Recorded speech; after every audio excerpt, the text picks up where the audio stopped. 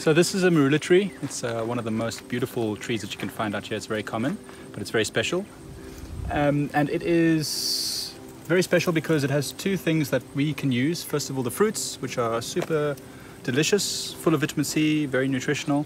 The very famous Amarula liqueur, which is sold all over the world, comes from the fruit of this tree. The fermented fruit has the alcohol base. Very tasty.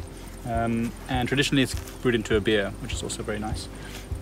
The bark, just underneath the bark layer here, if you take your knife and just make a small hole, you will find a red sap that starts to exude, and that's got very antihistamine properties. So if you've got a bite from a hairy caterpillar has walked on you, or a bite from a bee or an ant, if you put a little bit of that sap on you, it will feel much better very quickly.